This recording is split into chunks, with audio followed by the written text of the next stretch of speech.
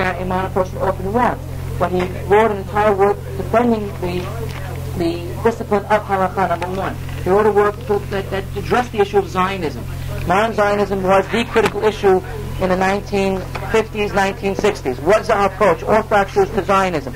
That was a major issue that had to be addressed. He addressed that issue. That was the Rav Speaks, I think. Yes, the Rav Speaks, right. Addressed that issue, as well as Call to the Dofek, which is that one just translated. Yeah. Just translated about a couple of months ago, maybe 6 months ago. And that also just the issue of the Holocaust. What's the meaning of the Holocaust? How do we deal with the issue of the Holocaust? Modern Shuvot to Shuvot have all been addressed by him. Which again, not every great Gadol addressed these issues. The Ra'avad, for example, never addressed the issues that the Rambam addressed. And it's a personality, it's an ability to see beyond the immediate constrictions of that newness. Sometimes we're afraid of that which is new, and we're not able to really go beyond it. The issue of interfaith discussion. Most people would prefer to simply close your eyes and pretend that it's not a problem, not an issue. I mean that in two senses. I mean, number one, in terms of the Christian world to initiate a dialogue with us. We're not really interested, but should we initiate? Is it important, not important? What should we do? And he, in a very characteristically analytical fashion, was able to set out a policy as to what's right, what's wrong with regard to that issue, as well as the issue of dialoguing with Reform conservative Jews. Most of us saying, I'm not getting involved, I'm just going to close my eyes to it. He said no to that. That would be self-defeating, would be inappropriate, would be wrong. Rather, he set out very clear guidelines as to how to make that work for the general Klal Yisrael. He saw the broader picture. He has that perspective of being able to not simply reacting to the moment, but rather as to what we are as Jews, who we are as Jews, and what's right for us as Jews, as a people that's Am Olam, an eternal people. You can't address an issue only from the perspective of the immediate present, but you must see it as well from the long-range perspective of the Taken Olam B'Chushadai. All of that is part and parcel of Rabbi Soloveitchik, a very unique personality. We began reading about his Tefilah, and you'll see, as this work, as all of his works, there are unique ideas, original ideas that you would not find any other context. If you were to compare his ideas, if you were to compare his ideas with any other modern thinker from the traditional world, you'll see how strikingly original his ideas actually are. He begins this essay on ideas about Tefilah, and I took this particular topic because we all know about Tefilah, we all know what Tefilah is all about, and it's unusual to say, I'm going to teach something new about Tefilah. No, Rabbi Soloveitchik, in fact, will give us a completely different perspective as to what Tefilah is all about. He began his thinking on this issue of Tefilah, and he's addressed this concept in different works. Because it's very important. Tefilah is something which is an internal and external mitzvah. And those are the ones which he's most concerned about. Avelut, Tefilah, things like that, wherein you have an internal reverberation from the external deed. Tefilah could only be external. He rejects that. It could be internal. He rejects that. Halakha's uniqueness and brilliance is that it binds together an external behavioral mode, doing something, with an internal sense of effect, emotion. The dialectical tension between external and internal is the precise point on which halakha turns. One has to appreciate that fully. One cannot just do a mitzvah, just do it externally, nor can one allow a mitzvah to dissolve into an internal feeling. He makes this point in Ish HaHalakha, where he talks about Ish HaDa'at and Ish HaDat. Ish HaDat is a romantic religionist, famous in the end of the 19th century for the religious romantics, meaning that religion becomes this kind of hazy, blurred, kind of emotional feeling that you have when you pray and everything else like that. No, it's not. You need a discipline. You need a structure, on the one hand. On the other hand, to only have a structure, to only have a discipline is not enough, and he wants to precisely hone in on that nexus point between external and internal. Tefilah is one such concept in the whole constellation of Jewish values. So again, he's written about this in other places, but each place is unique, each place is different, each place you see different ideas come to the fore. He began in the first paragraph over here, I'll briefly summarize it, saying that redemption is a basic, bottom line, foundation principle of Judaism. Good. But uniquely, it's not only in the area which you always often think about it as the unique historic, as a national historical movement to which we are all committed. It's not only that. Rather, redemption is something, it's an idea which percolates in almost every area of Jewish thinking and Jewish living. Tell us, everybody, everything is in need of redemption. Yes, the national historical community is in need of redemption. That we all know. The individual, Gam HaYahid, Gam HaTeva, even the natural world. It's an interesting idea, because upon what premise is the very small statement that nature is in need of redemption? What is in need of redemption? That which is not perfect. Good. That which is not perfect. There are many ills of the natural world that afflict us and that hurt us and harm us. And what he's saying over here is that the natural order was not made perfectly so. We don't perhaps know exactly how, but when we think of natural evils, earthquakes, volcanoes, hurricanes, we're in some kind of evil results from this natural evil, this natural phenomenon, call it. He said to us that Teva, nature, also is in need of perfection. Does anybody question why Hashem did it this way, not perfect? Sure, absolutely. That's a major, major question that one has to raise. But the question, on one hand, is going to the very Ma'aseh HaBoreh. Trying to understand why Akadosh Baruch Hu created an imperfect world, we have to begin by hesitating and speculating and thinking that can we ultimately know what Hashem really wants from creation? With that warning, certainly there are those who will say that God created the world in need of perfection for us to serve that role of perfection. Notwithstanding the fact that he was placed in Haram, right? He was viewed as heretical in his time, 16th century, 17th century, I think. But Actually, he was 18. early 18. Yeah, 1700s. Right. Yeah. I'm not sure. I want to check on that. Shaddai was a little bit later. Shaddai was later. Shaddai and Ramchal. But he was placed in Haram, and of course his works are widely read today and very much respected. So one has to always be careful from that point of view of one age's heresies and other age's orthodoxy. Keep that point in mind, because it often comes up in life. And he said also that HaKadosh Baruch Hu created a world in order to help us perfect it, because his point is we are able to get a sachar, a reward, by virtue of perfecting it. For us to be born into a perfect world and nothing for us to do would be irrelevant to us. Rather, he wants to grant us reward, and he grants us the reward by virtue of our intended act of perfection. We intend to perfect the world. But the issue over here is not simply the moral evil that people are guilty of, but rather even teva, even the natural order. Science plays a role in this. There are going to be natural ills, sicknesses. What's our role? Our role is to see the sickness in its broadest perspective, which is we should be able to perfect this world by virtue of curing that illness.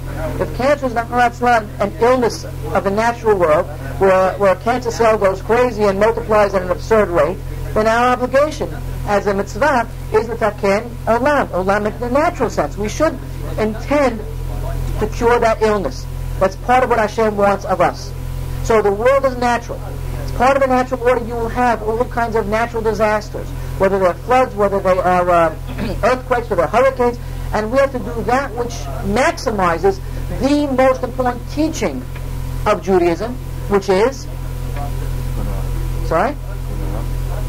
Yes, but that's based on this teaching. Tzelem Elokim. That every human being is of infinite value, infinite worth. Now, once I appreciate the fact that every human being is of an infinite value worth, therefore, when I build a building, how should I build it so it doesn't crash? If I build a building as they do where they do it last month? No, Mexico. In South Korea, it fell down. North Korea, it fell down, right? Don't you go to Korea? No. It wasn't an earthquake. The department store fell down and killed a couple hundred people.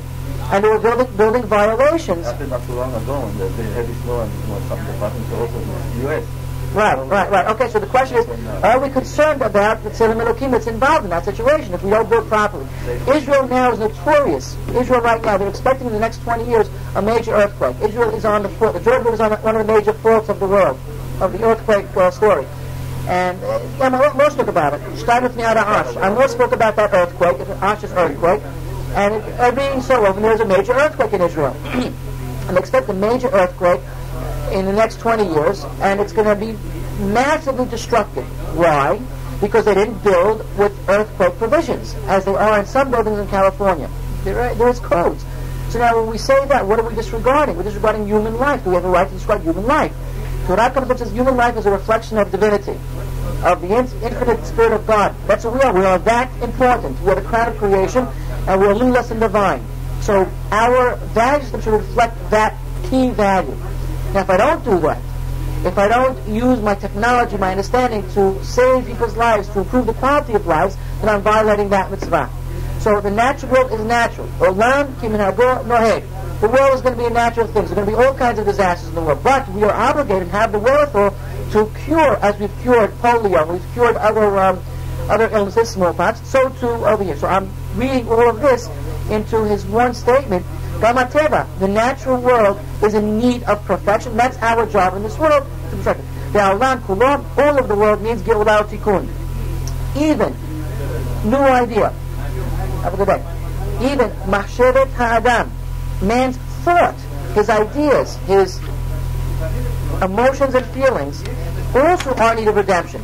That's a strikingly original thought. You would not have read anyplace else in classical literature the notion that Machshavot ha'adam, his ideas and his feelings also need redemption. So what does that mean? It's an interesting idea. What does it mean? Because there are times when a person's thoughts may be in crisis, his feelings may be in crisis, and he calls out from this point of crisis that he should be taken out of this crisis limit to enjoy some kind of breath. Even this is not a new idea. We all know this already, but he takes it seriously. Afilu Shekhinah, even the divine presence itself, so to speak, Kiviyachol, Nishbek was taken in captivity by Galut, historic, Umetefizit, Umtzapeh LeGeulah. Even the Shekhinah needs Geulah. Notice he has that in one sort of paragraph. Right. Well, also because I would assume that he assumes that we know this already. No. But Galatah Shekhinah is well known. Oh, but it's also in one paragraph. Correct. Just one separate paragraph for that. Right. Major idea. That's interesting because form often is indicative of content. Okay, the form, he's very sensitive to form, to words. The literary flow of his writing is incredible. It's mind-boggling. There's just the words he uses, vocabulary, his development of a thought, all is very, very unusual. He tells us sometimes there's an idea that is alone, that is widowed in the realm of thought, until comes a goel, a redeemer of that thought, and he's able to take it from its loneliness, from its loneliness, and from its forsakenness, from its aloneness, into redemption, to freedom, and to centrality. Many ideas, this is so clearly true, many ideas that Chazal had said are on the periphery of Jewish thinking, and all of a sudden an idea is taken from the periphery and becomes a focal point, a center of all new Jewish thought. So too, as the Redeemer, for whom we are all waiting, he will raise us up from the ashpor, from the depths, the nation, this poor nation called Israel. Gam ha-go'el ha-ruhani. New idea, you never read this notion of a go'el ruhani, who is somebody who's going to redeem a thought, an emotion, from aloneness into make that idea to prominence. The takin ra'yon, to establish a new ideal, hakimor to make that into the idea. The history of human thought, are full of these kinds of ideas. There are many ideas that were peripheral but are now central. And he tells us that we have this statement in Gemara as well. Chulin, Daf Zayin, Daf Het, Amud Aleph, Daf Vav, tells all the time. Makom henichu avotai l'kader, or makom henichu li min hashamayim. He tells over here there are various points, various times when the Talmud Chacham himself will say, the earlier rabbis, he left me a place to shine, to shine. This idea was here, the Chachamim gave me the right to make it here. It becomes my idea. And it's up to me to push that idea forward. What does that concept mean? There's also redemption in the realm of halachic thinking. There are logical explanations that were left alone for much time. They kept on waiting to become redeemed for every generation until it came a go'el galam. For example, Rav Chaim Soloveitchik, his grandfather, was a radical reformer in the realm of halachic thinking. Nobody thought his thoughts for 1,000, for 2,000 years, how he formulated new ideas in halakha. In Rabbi Soloveitchik's terms, I mentioned this I think it was 2 years ago, he said that before Rav Chaim Soloveitchik, all of Yirei Da'ah was pots and pans. Kosher, not kosher, mixed milk, it was 1,000 little details.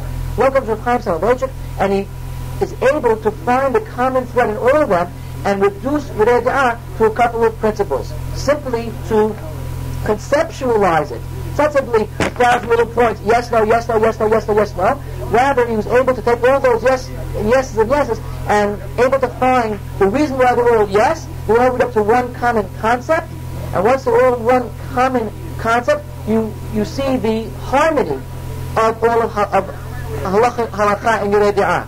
It all fits together as a beautiful painting, as a beautiful mosaic. That is halakha thinking at its best. You ask the question in halakha, it's not only a detailed issue, it's to which broader concept does that detail belong. And the Gemara does not operate with conceptual analyses. It's mainly detailed. You need the rabbi to come along, a great brilliant mind who's able to conceptualize. It's, for example, analogously, Rabbi Soloveitchik often likes to use science as analogies. You could observe 1,000 physical phenomena in the course of daily life, right? Everything that you do, you lift your hand is a physical phenomenon. You study physics. You throw a ball. You shoot a basket. You drive your car. All these are laws of physics. You all know them. What did a number of the great physicists in the last century come along and do? And Einstein was certainly one of the last of the great minds trying to come to this, reducing all of those physical phenomena to 4 basic laws of physics. There are only 4 basic laws of physics, and they're trying to come to that one unified concept, one law that will explain all physical phenomena, one law. So it's an act of seeing what's common, that me lifting my arm and me throwing a ball, but it's the same law of physics. And understanding what is that law of physics that binds together all these issues. With this question of, for example, in the realm of energy, light and heat are 2 physical phenomena. Are they different or the same? Well, they're the same. Whether I explode an atom bomb or I open a light, I'm doing the same physical act. It belongs to one law of physics. Right? We all know that. So too in halakha. There are many details in halakha. But Rabbi Soloveitchik was able to take all these details and conceptualize them into one whole. That's what he means by a go'el. By a go'el, somebody came along and able to see all those little details and say they're all interrelated into one harmonious, tranquil picture. Truth has to be total. It has to include all of those concepts. All those details into one concept.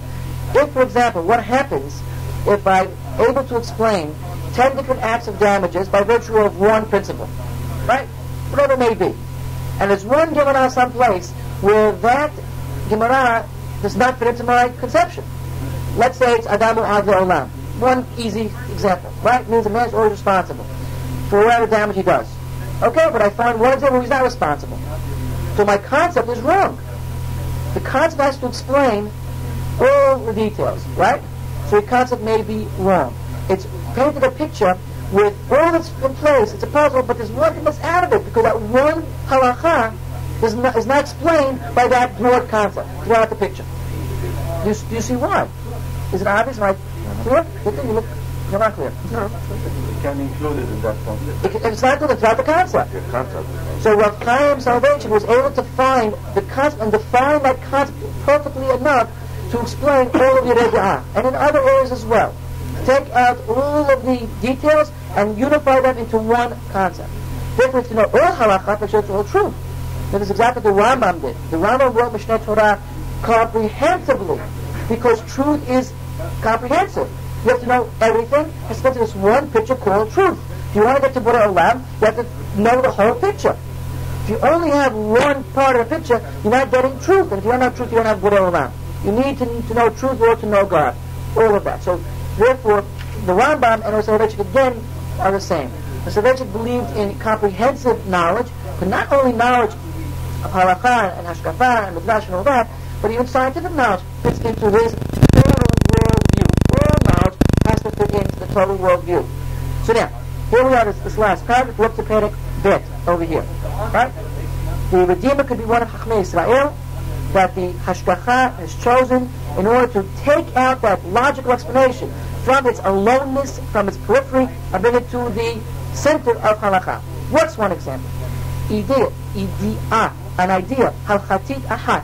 There was one halakhic idea that was alone for a period of time, zimani, and it was redeemed. It was redeemed ultimately by the Rambam. What idea is this? It's called Avodah Shebalev. Now, what does that mean? The concept of Avodah Shebalev utba was established out of the Hachmei Talmud. Many times the Hachmei Talmud will talk about Avodah Shebalev, internal worship. Despite the Rashaz that the Hachmei Talmud spoke about it, prayer always remained mitzvah medivrahim. Always remained as a rabbinic commandment. And was never established in the center of Jewish thinking. Anyone that studied this always wondered, how could it be that prayer, which is such a basic category of Jewish thinking and Jewish living, is only d'Rabbanan? Cannot be, doesn't understand it. You have entire Talmudic pages and chapters and Masechtot to about prayer. And yet it always remained peripheral. Many spoke about Tefilah. The Kavakam Achod is full out of Tefilah. I don't get that. I mean, they said that Abraham Avinu brought Shabbat. Let's go through it. 1 second. Wait. Let's go through it. If it's so central, how come? I say it is there. But it's not. According to Ramban, it's not. It's not. And so the Rambam, I suppose the Rambam came along and said it is Deoraita. For that reason. In other words, what you're thinking about is that now in the 20th century, we see the centrality of prayer. Right? Wait. Hold on. When was the Amidah established? 1,000 years after Jewish history. 1,000 years. Right, that's 300 before the Common Era. And even then. You're thinking of the as we have it today, or in a general sense? Well, we're going to see how we analyze this concept. Because we'll go in Beit Sarah, the Yehudim would gather and pray. Right, but why wait for Ezra to pray? Now, even the Ramban would say Ezra is Doraita. Everyone would say it's Doraita. Fine. But normally, I have Ezra today. I have Ezra, so I'm happy today. Don't pray. Listen to the class come up. I'm going to pray. Well, that's strange, because is not, and our foot would be standing contrast to that concept, that the soul is always praying. We should be in the constant state of Tefilah. Of course, talks about that, as well as Gemara Berachot, similar to that also. But the point over here is that prayer, look at the Siddur. When was the Siddur first written? The first organized Siddur. Which is the 9th century after the Common Era. What are all those days before? What was central in the times of the Talmud? Was it prayer or was it Korbanot? It was Korbanot. All Korbanot. Maybe he said Kiryat Shema. Maybe he said commandments from the Gemara Berachot. But it wasn't the prayer as a disciplined action. Now, don't look at this whole issue from the point of view now in the 20th century. We do see prayer as central. But the only way first became central with the Avad. There was a Galut. The Jews went to Babylonia. And that's where the Beit Knesset became a place to pray and to study. Knesset, of course, means gathering prayer. I mean, that's a fear. Now you're posing another question. If we were able to make Korbanot today, would we have to pray? That's another question. That's an entirely... I'm not interested in the issue. I'm saying that... That's a different question. Yeah, it's a different question. I'm saying over here that in the time of Hadash, what was focal? Korbanot. When the Jews were exiled, there's no more Korbanot. So what do? Then we had to start using Tefilah instead of the Korbanot. And in Babylonia, in Babylon, they still... I'm sorry? Bashmi'at, correct, also as well. It's all post-facto, only the Abad, Allah Tefilah. Shouldn't that prayer be Avodah Shebalev, that I do the Tefilah? Let's see how he develops this concept. So it was not, Tefilah was not the Tiburah in the center of Jewish halachic thinking. Many have thought about Tefilah, and many halachot were established about Tefilah. However, Hanikudah HaMerkazit, what is prayer really all about? Avodah Shebalev, which is the worship of the heart, Hiketa waited to be redeemed. Legeulah Hakarov Shegish Otav Yitin Lot Et Tochna was waiting for the Redeemer to have a good day. Shegish Otav, to emphasize it and give it its definition. Hashgacha Gezra, the divine providence, decreed So-and-so as a redeemer will come and redeem it. Quote, in other words, you look at all the halachic compilations prior to the Rambam, Tefilah will be spoken about as a formal exercise that we have to do. Look at the Siddur of Rabbi Haman, look at all these other things. Tefilah is a formal, disciplined act that we do. We pray morning, noon, and night. Halachot. But his point over here is that it was the Rambam who decided that Tefilah is essentially defined. Its essence is defined as what? Not as formal discipline, pray morning and night, but rather as Avodah Shebaleh. Completely different story. Let's see. He tells us, quote, Hakol, Tavim, so everything is to do with mazal, with luck. Afilu Torah Shebacha, famous Gemara, right? But let us report the Mashal, Mevi'im, Makor, Chazal, Adavar, Ador, B'chol, Levavchem. Think about let us report. For example, they bring original sources of the rabbis on the pasuk of Ador, B'chol, Levavchem. Right? They bring the sources. They bring the source of Chazal on the pasuk of Ador, B'chol, Levavchem. Right? They ask the question, Ezra, he Avodah Sheba, Lord. They said, this is Tefilah. Good. Despite this, the Rasha, they didn't change their perspective, their stand vis-a-vis Tefilah. For them, prayer, direct support, always remained b'divreihem. In other words, again, you see even though we have a pasuk in the Torah, even though we have the pasuk in it's the not Torah, viewed as Deoraita. And it's Tefilah, but it's Derabanan.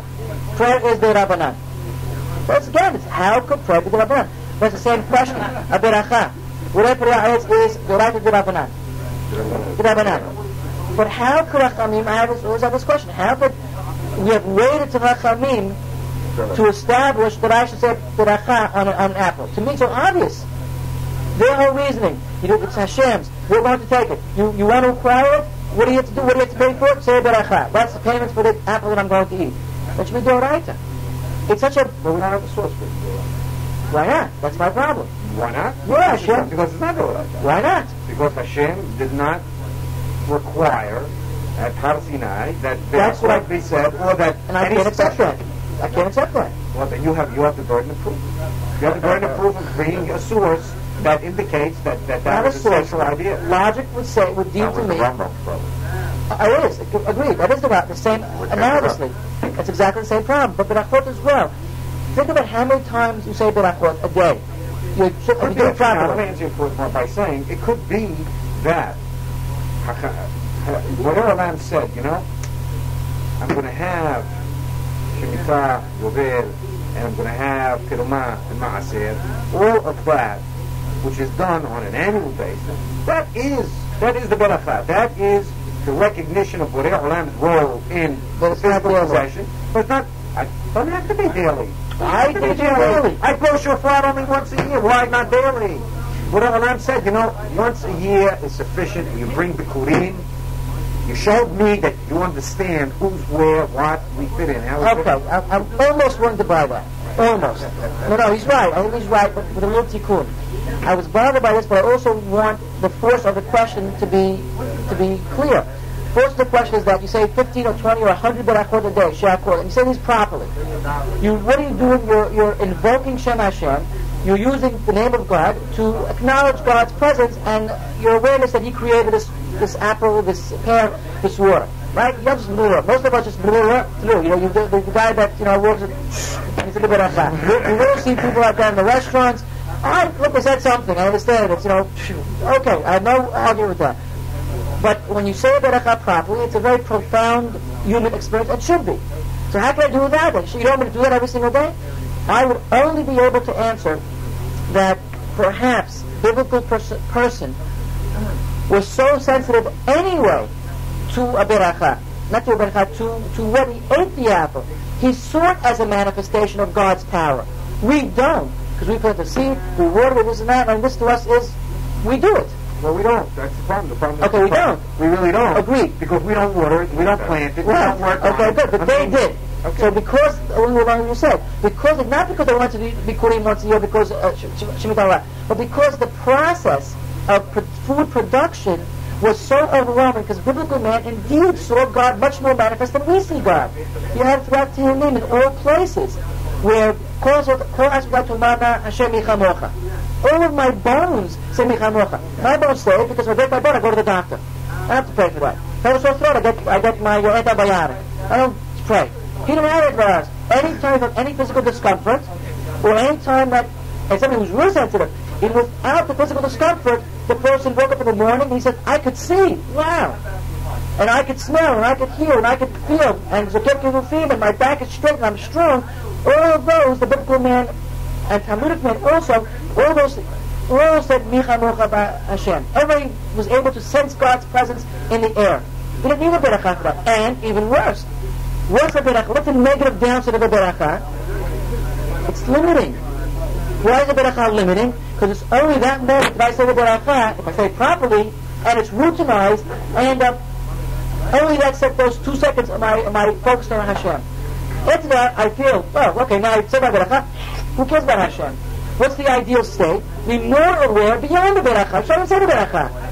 In other words, a true biblical person, what's Abraham, whoever I was talking about, was always, not just when he said the beracha, but always was in tune, was tuned up.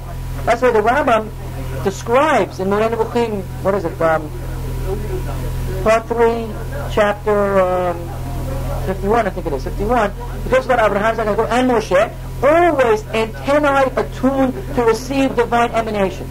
Always on that high spiritual level. Okay, you didn't have it in always. When I spoke to Jordan, then perhaps I'm not attuned. Moshe was no matter who he's speaking to. Moshe was, and I was going, no matter what they were doing, we were always attuned to Borei Olam. That's an incredibly high perception. Well, okay, so I'm at least, when I'm not talking to Jordan, when I'm still tuned in. But, half the time I'm tuned in, I'm still tuned in. Right? Alright, so I'll admit that. Or a third of the time, I'm able to still tune in, to have my mind focused on the ultimate reality of Borei Olam.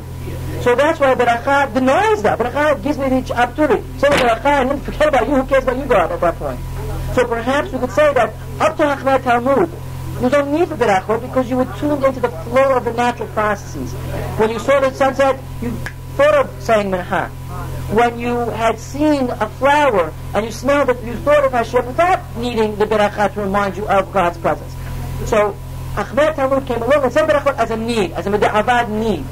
So that Tefilah is in the same issue over here. What is the essence of Tefilah? Avodah Shebalev. It's worship of the heart. It's not verbalization. The Rambam, who's a great proponent in Moreh Nevuchim, also telling us the heart of Tefilah is what? More than Kavanah, or what form of Kavanah? I don't know. Silent meditation is what prayer is all about. Silent meditation. Lecha, Dumiyah, what does Dumiyah mean? From what? Dom, right. The thought is the praise of God. You cannot verbally praise God in any which way. The Rambam had this concept of Borei Olam as this over-expansive, infinite creator that we cannot even conceive of. We cannot even have in mind. So the only way of relating to it is mentally. Our thoughts are infinite. Our words are finite. If I have XYZ words, well, I have XYZ words. But my thought can relate infinitely much more so than my verbal. If I think of Ha'el HaGadol HaGibor, then I only have these 3 words. That's all. But my mind is much more all-encompassing. So if I want to relate to the all-encompassing Borei Olam, I should do it mentally, which is infinite, than verbally, which is finite. Right? So that's the Rambam's view of what prayer is all about. It's Avodah Shebalev. It's not simply a verbalization. Lev is the center of the human being. We believe. Center of emotions, of thought as well. Kilyotai. That the internal is much more expansive than the external. So Rambam is he who was able to take Tefilah, call it and define it as Avodah Shebalev, and redeem the notion of what Tefilah really is from the periphery to the center. Even by that support, who had a good Hashem, kept it to give it to him. The Rambam is the first to say that Tefilah is the Oraita. And what's the Pasuk? Let's go further. Paragraph 3. Harishon Shofia, the first who appeared, Kigoel Haya Rambam. Kach alav machshava lefnei Adon Olamim be'er de'ot. So too is what HaKadosh Baruch Hu wanted, that the Master of the worlds and he who knows would be that the Rambam is going to redeem the idea of Tefilah, not Tefilah per se, but rather Tefilah as Avodah Rambam Tahsin Yoshna. The Rambam returned to its old glory, the glory of Tefilah. In other words, The prophets prayed in this profound way. The forefathers prayed in this profound Avodah Shebalev way. Then it was lost. This concept after the Nevi'im was lost. It was formalized into a structure, namely the Amidah. And then again, all he did was say the Amidah. And that's not what prayer really is all about. Prayer is infinitely expansive, not limited, finitely limited to only the words of the Amidah itself. Well, now, again, let's see what the Rambam is saying. That you have prayer was expansive up to the times of Nevi'im, and once Chachamei Talmud establishes prayer, then everybody ends up saying these words and no more. But they missed the point. The point of Tefilah is to be endlessly expansive, infinitely so. To pray, any of us pray beyond the Tefilah. We gave the morning, noon, and night. Lord, great Jews who say 3 Tefillot a day. Shahrim and Harabi. That's it? The Rambam would say to you, what is prayer? Are we not missing the point of prayer? What's really prayer? Avodah Shebalev. But it should be, even at any X moment, your heart should well up with gratitude to Borei Olam for whatever you have. Whether it's children, whether it's food on your table, whether it's freedom, whatever it is. It's your world. You should be praying more than 3 times a day. No.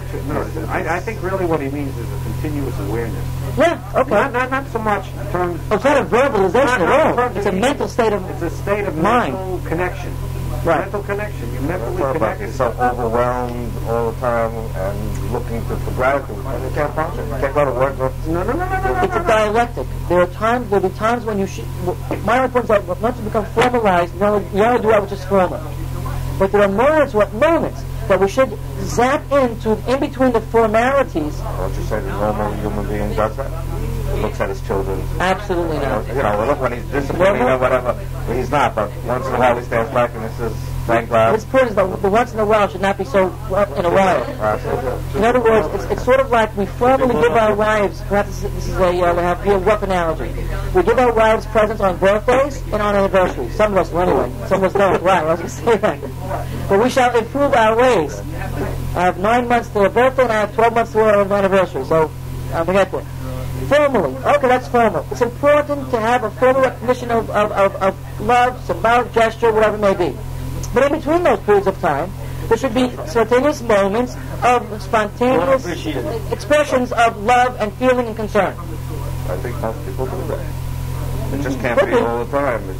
I'm not saying no, but the can't be so Rambam... encompassing because then you can't function. I think what you're saying is, you have different functions in society. You have a policeman, you have a garbage man, you have a train conductor, you have a train engineer. If they're going to dream all day long, then society couldn't function. But he's not saying dream all day long. If you walk around like that all the time, you Right. can't. No, wait. First of all, when you're working, when you're doing what you have to do, that's what you're concentrating on. good. But the Rambam... Da'ev. That's all. That's really what he's saying. With everything that you're doing, there should be A subliminal awareness. Right. A subliminal awareness. Okay, that's the question then, is how subliminal. Could you function if it's always in the forefront of your mind? The answer will ultimately be that when a person is sitting around with his buddies and you're talking about life and success and all these things, to the extent that a person recognizes and is able to verbalize when the opportunity to verbalize exists. If he verbalizes that, then you know that even when he's not verbalizing it, it's subliminally part of his, consciousness. I think most people do that. I'm not sure that most people do that. I think maybe most people that you know, perhaps, that you associate with, perhaps. But then again, there's a very large world. I even think that his associates, which I'm one of, don't always do that. So I don't feel that I don't feel I'm tuned in enough, but I'm aware enough. That's the narrow, that's what I'm saying. What means enough? That means when I'm in work and I have things to do, I should stop. No. It starts to limit your function. No, I'm not telling you. I You go to should work function perfectly well. 8:30 till 5 o'clock, whatever. I'm jumping here and jumping there. I don't have time to sit back and say, boy, this is a great World Trade Center. No, but that's not a question. Fire alarm system. I would lose my ability to function. If you're talking an 8-hour day, I agree that it should be full 8 hours. But perhaps in an AI day, to say that I'm jumping around and I'm completely unaware of what I'm around for 8 full hours. I don't think you're completely. I write the victim says it's subliminal. Okay, and when I get a chance to stand back and say I appreciate it, well then it can't be on the floor all the time. Not forefront. We understand that. Let's go a little bit further.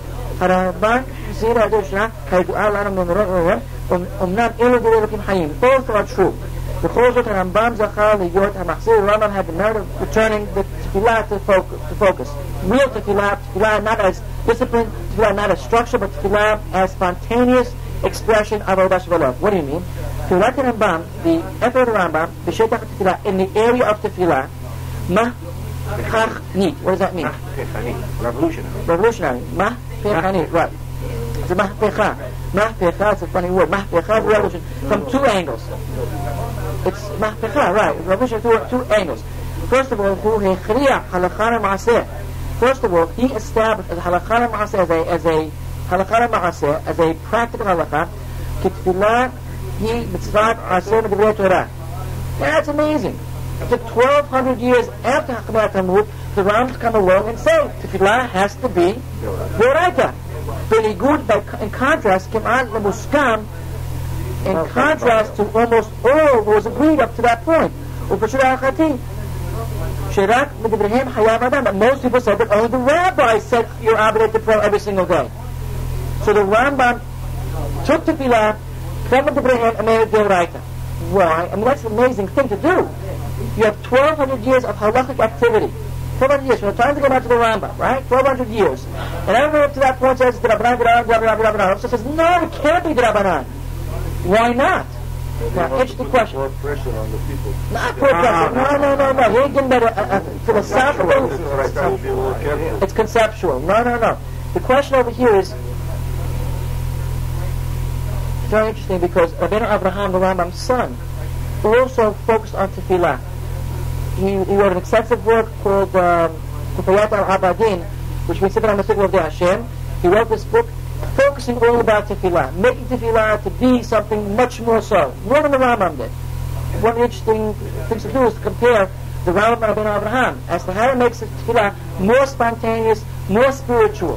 In other words, it became a discipline. It became something that we all do. Tzvam Madah. What was I'm saying over here? That Tefilah, he's saying over here, he went 1,200 years beyond that, and he ended up saying it's Mitzvah. Now, what caused to do it? I have a question for you. Did the Rambam read the Pasuk, and say, that's Mitzvah D'oraita of Tefilah?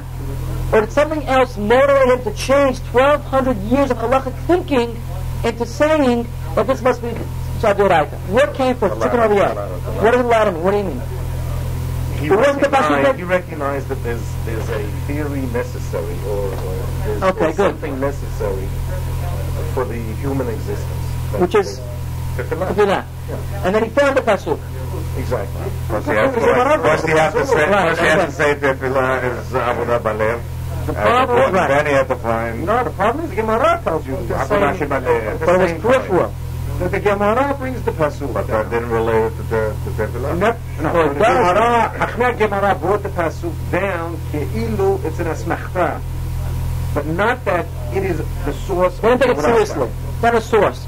So, how do I know that there's such an idea of Tefilah? But it's the Rabbanan. But it's not that important. But is not one of the mitzvot. It's not a D'oraita commandment. But the concept that there is such a thing as Avodah Balev is biblical. There's a biblical asmachta for it. Asmachta. Post facto, we found a source for it, but it wasn't real. So it's not a D'oraita commandment. There's nothing in the Torah. I think Jack's point is very well taken. The Rambam came to a philosophical conception saying that Tefilah has to be D'oraita. That's what all being a Jew is all about. It's Avodah Balev. The human being has to pulsate with a need to pray, with an expression of prayer. And whatever else was said for 1,200 years, I am saying, the Rambam said, this is Mitzvah D'oraita. Again, he's the first to say it. Tosafot, who would say down the Rambam, says, don't go to Tefilah. It's the Rabbanan. It's only the Rabbanan. They have the Pasuk, whatever, no, think about what Tosafot and the Gemara is saying. We have a Pasuk, right? We have a Pasuk, and we have the concept, but it's the Rabbanan. I have a Pasuk. You have a little bit of But that's not the verbalizing. Maybe you could what separate they're really the prayer saying- into Avodah Shebatat and Avodah Shebalev. Okay, but what is Avodah Shebapeh without Avodah Shebalev? Nobody would accept that at all. It's not for Kavanah. Right. Why didn't anybody take it then? That's my point. What was their approach to Tefilah? If it's only D'Rabbanan, if I have a pasuk, and the pasuk is like false. The words, the formalizing is D'Rabbanan, but they don't say that. Avodah Balev part. They don't say it. Good, I buy it, but they don't say it. But Rambam didn't say that either. He does. He didn't say you could do away with the words almost. You cannot. Well, we'll go forward and see what he says. Balev. We'll see what he says. Indeed, that's the way it was at the biblical period of time. Because there were no prayers formally in the biblical time, but people started obligating You can go back to that? My You mind don't is? have to pray in words? No. Let's go step by step. Even that's you can go back. We need to verbalize and formalize. Although, yes, he does say that the height of the personality should be l'chadu miyat te'ilah. The Moshe Rabbeinu prayed with l'chadu miyat te'ilah. So there is a sense of what you're saying right now. But we'll get to that later on. But at this point, note the concept of Tefilah by Balei Tosafot is that even though I have a pasuk, and even though I don't know what Tefilah is, it's all D'Rabbanan. They didn't get that extra step. They didn't say, no, it must be D'Oraita. Why not? Because the expression in words is not there. It doesn't seem to be. So tell me that the feeling There's nobody that counted before the Oraita, other than the Rambam, who in his counted Tefilah as a Deoraita. He will never say No, you're right. But again, the Sarachik's point is the Rambam took prayer from the outfield, put into the infield, by saying it's Deoraita. Nobody else said that. And he has a pasuk for it, but the Tosafot who said you have to pray, so did Rabbanan. So in other words, there are a lot of implications to this. If you have time, let's say you have a question, let's say I have to do Kibbutz Ba'er. Grandpa asked me for a glass of water, and it's 2 minutes left to Mincha, right? That can happen very often. Somebody tells you, you have a Mahaseh B'kur Cholim. Anything you want to do. And you know, what should I pray? Mincha or go to B'kur Cholim? If I say to Rabbanan, I should do B'kur Cholim. Right? Nobody would disagree with that. Or I should do Kibbutz Ba'er. They won't, I only have 2 minutes to pray. And Grandpa lives 2 blocks away. He needs to take him to the supermarket to go buy him some, what did Grandpa know something? What do they call melons in Arabic? Batik. He wants batik. Right. And of course I have to go now because it's on sale. It's on sale. When it's on sale, you gotta go now. When it's there.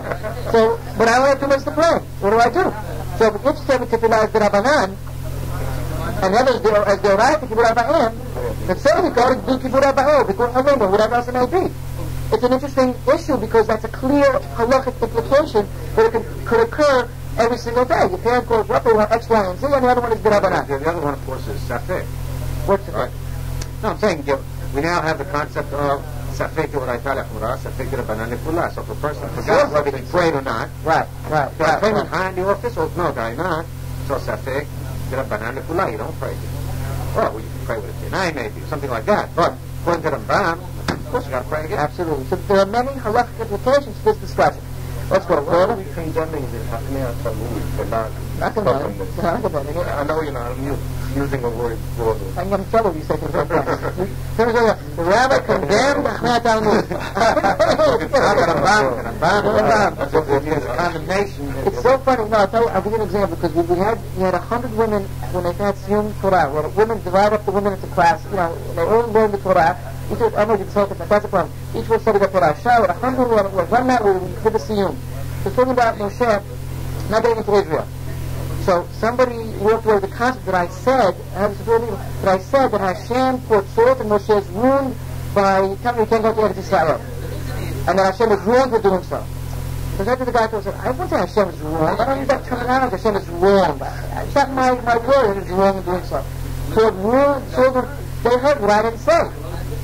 Number one. But even if I said it perhaps in the context. Is Hashem over here pouring so ashes across the first thing you said about science? But of course, like, you can't say God did it wrong. That's a contradiction of terms. So I cannot do anything wrong.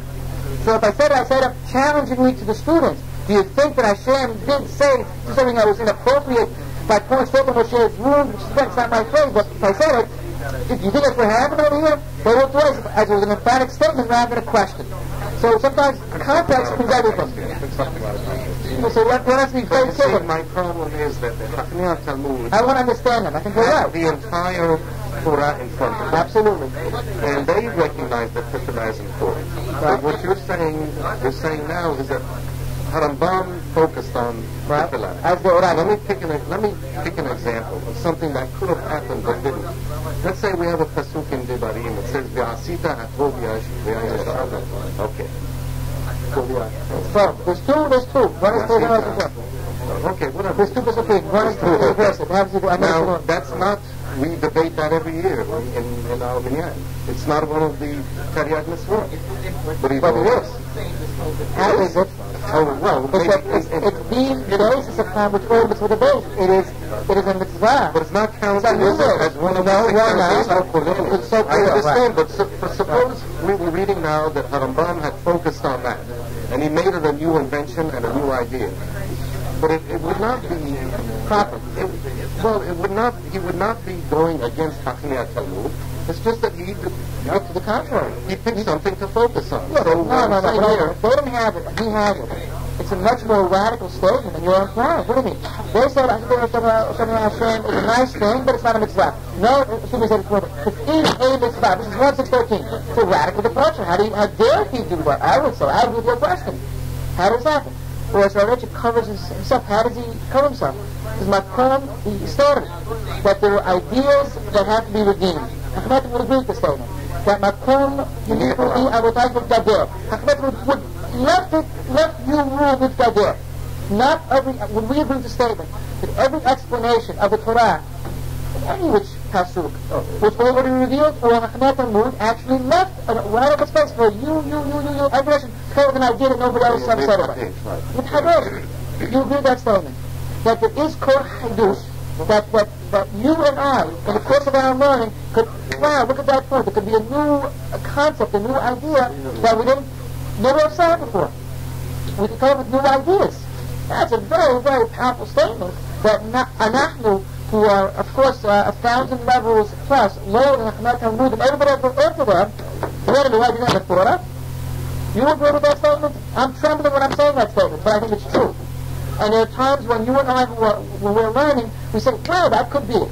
That could be a new idea, a new interpretation, a new sevara, a new perush. And look, I hear it from my students all the time. We never have classes, because kids with a fresh mind, innocent, they will give you a perush to a pasuk and say, whatever, it's Bereshit or Devarim, whatever, that I would not have thought of. And that nobody ever said. For example, this notion that we had spoken about 3 weeks ago, 2-3 weeks ago, about 4 different types of war in Parashat Chukat. Right? I think it was Parashat Chukat. The Torah reduced to 4 different types of war. Now, I don't know if it's legitimate or not legitimate, but there are indeed 4 types of war that are going on in Parashat Chukat.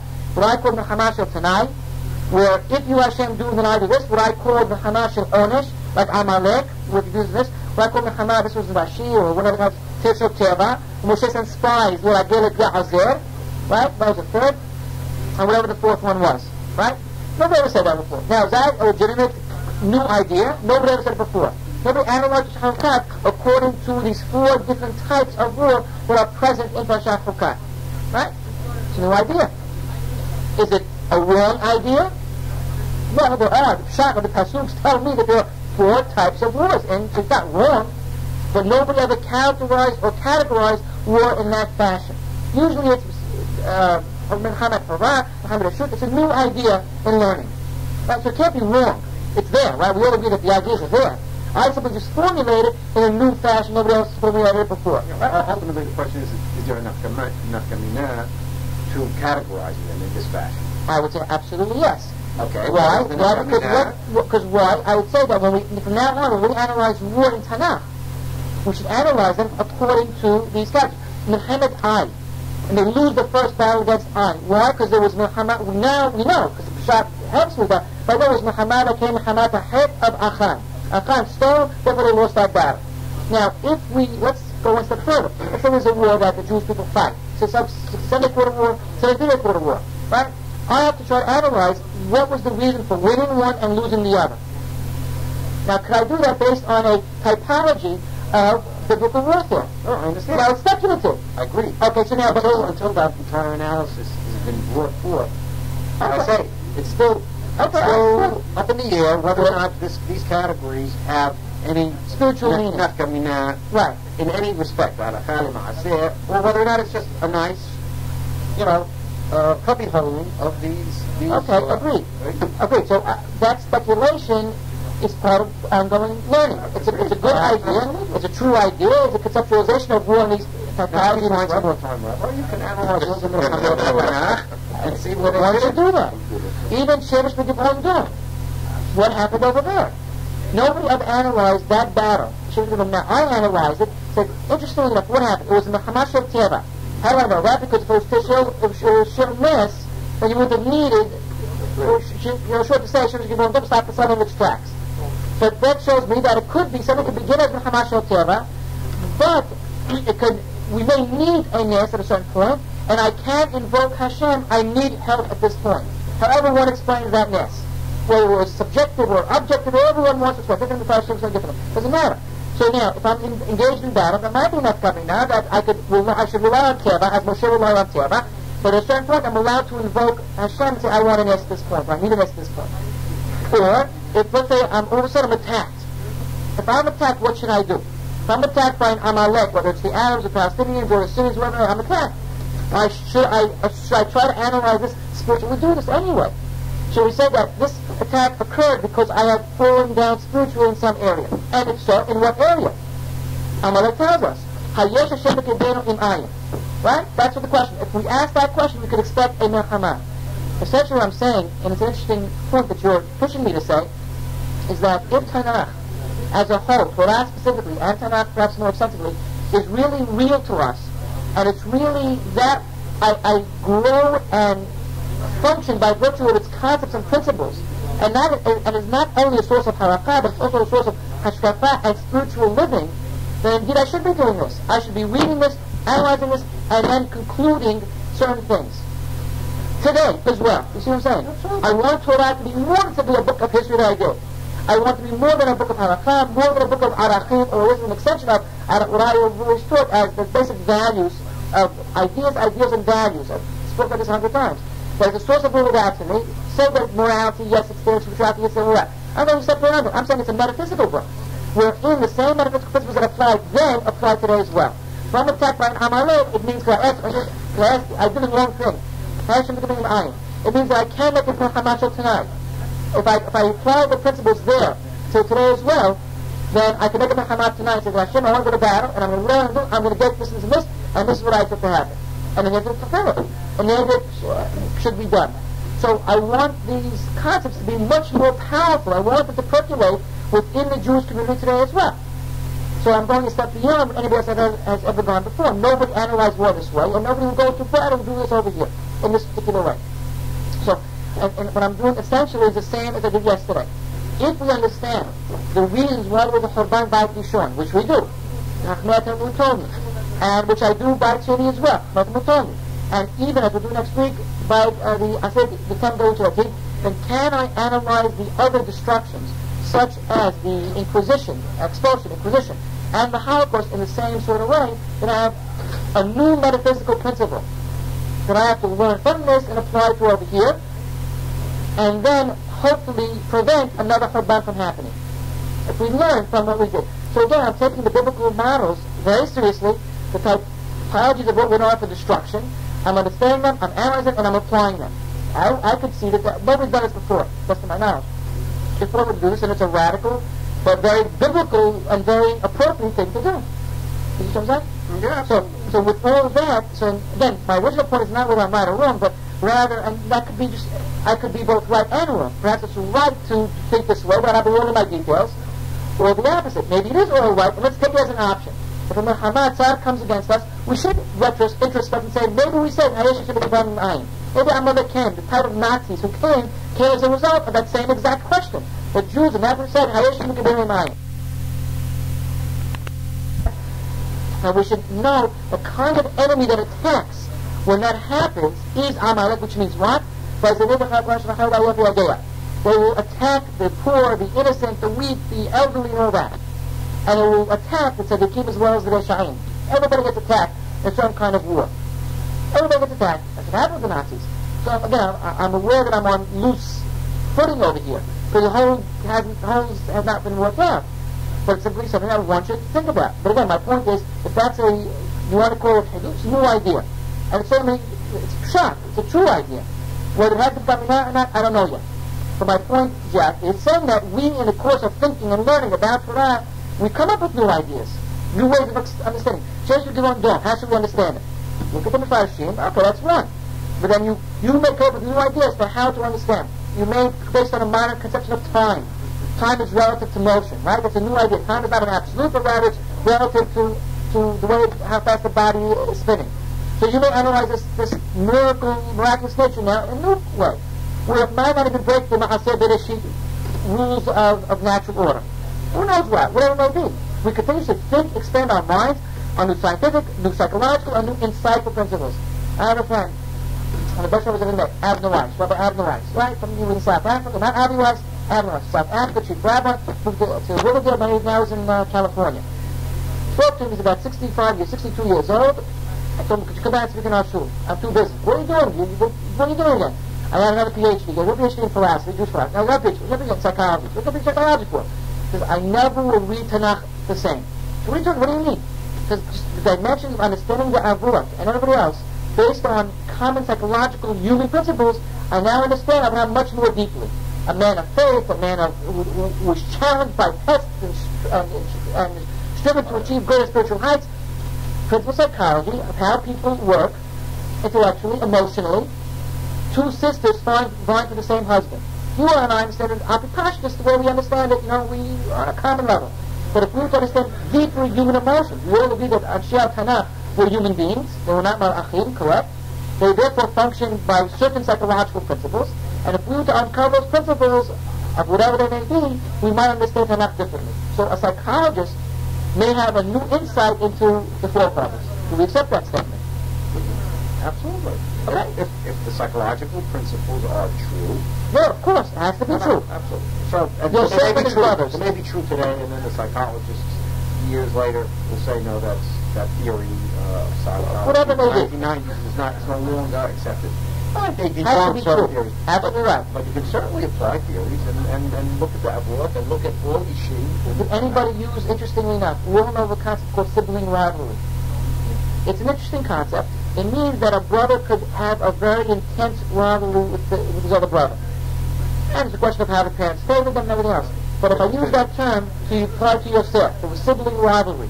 One brother has these grandiose dreams of ruling over the others, and treated favorably, or kind and Hevel, Hashem did the same man. Notice how the beginning of British and British is the same thing, sibling rivalry, kind and Hevel and the Achayosef. And by contrast, interestingly enough, how Hashem not work. Moshe and Aaron do not have this at all.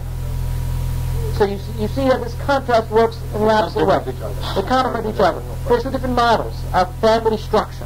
One is disastrous, sibling rivalry, and one is harmony, which puts people, so there's obviously a message over here for that. Now, best of my knowledge, none of the Mefarshim talk about sibling rivalry as a psychological condition that afflicts a family. And yet, let's assume that we will approach this concept of sibling rivalry.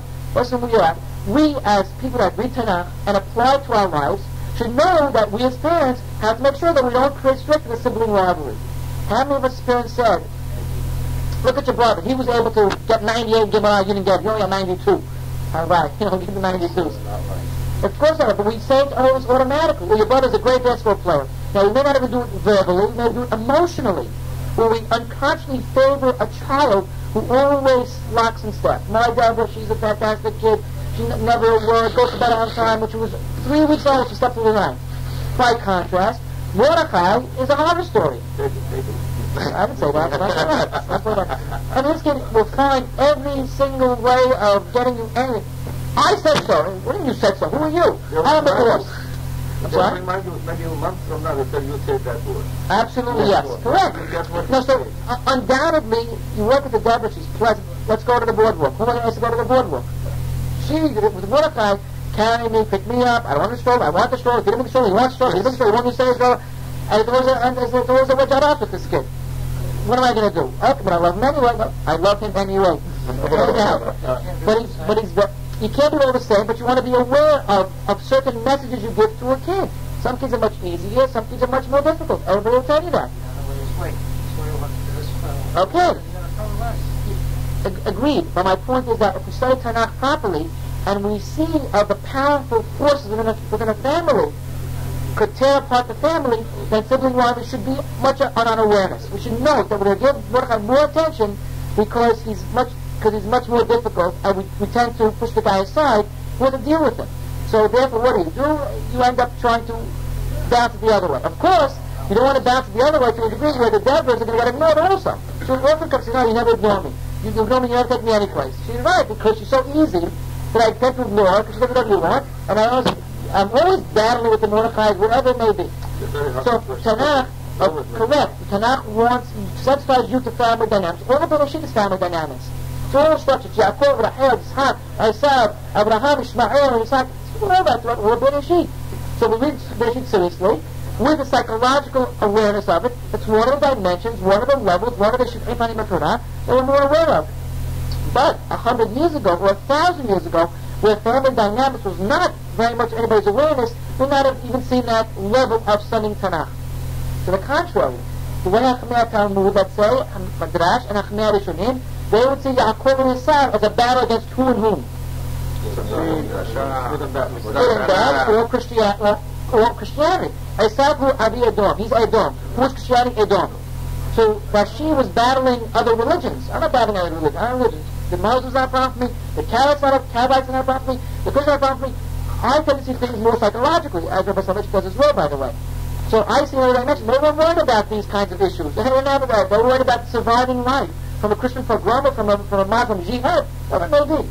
So they saw different things as the message from Tanakh to us. They're not one's right, one's wrong. The brilliance and beauty of Tanakh is that they're all there. And that there are psychological dynamics and the religious polemics. It's all there that we have to understand. Sorry? You pick up what's relevant and appropriate. So my point with this whole polemic is that makom litkader hinichu li avotai. But one can find a chidush in Torah. It's not impossible. To the contrary, we could do it on a daily basis. You study Torah, you come with a new idea. It's psychological or scientific or just insightful, whatever it may be. Emotional, all that's doable. But nevertheless, you get down to the Maaseh and the brass tacks. With all of this, the halakha, we still hold Tefilah Rabbanan. Well, let's see. I don't know if I'm concording with that. I'm not saying that. The Rambam says no. Okay, I understand. So open up Shulchan Aruch and see how Maran is posek, basically. And then, after all of this wonderful idea, which is valid nevertheless, the consensus still seems to be Rabbanan.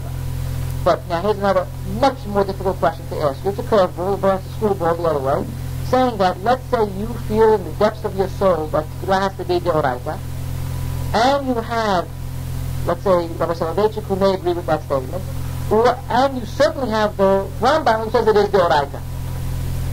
Do you have a right, relying on this Mahalach of Rabbi Soloveitchik and the Rambam, and yourself, the right to forsake like the Rambam?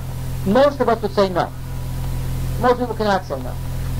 At what point do you have the right? Now there's two you as people who learn and involved and committed, and there's you who's a rabbi. Right? Here's a major difference between Ashkenazim and Sfaradim. Major difference. Sfaradim would probably always say you have no right to go against Moran Shulchan Aruch, whoever he said he is, let's say in a story, the Bible, and have a nice trip. That's it. So that you would not say that. He would say that he would be posek, as many Acharonim would, against Shulchan Aruch, based on Rishonim, based on a Rishon. If you have an Rabbeinu Tam, if you have a Rosh, let's say, if you have a commentary to hang your idea on, the Acharonim would be Acharolek on Shulchan Aruch. So he would say, no, Kiban Alim Moran Moran, Vatan Rabbeinu Yisrachu, you cannot change Moran Moran, period. Although, it's interesting because Pri Hadash is Chalek on Moran sometimes, and we will go at the Pri Hadash against Moran sometimes. It's a much more complicated reality. That's only if you can find a pre-Maran basis for it. Which Maran himself said, I didn't come to tell everybody to give up. Right, okay, so there I'm telling you. So there he gave you that leeway, so that if you can find an authentic minhag or an authentic psak halakha, which your community and your avot were noheg, continue to be noheg, notwithstanding. Only minhag or even halakha? Even halakha. He just has used the word minhag. I don't know if he would apply to halakha as well. No, because when I say minhag, I mean how would they noheg halakha on certain issues? Okay, that's what he meant by that. Okay, I buy that. Now, what about Tefilah?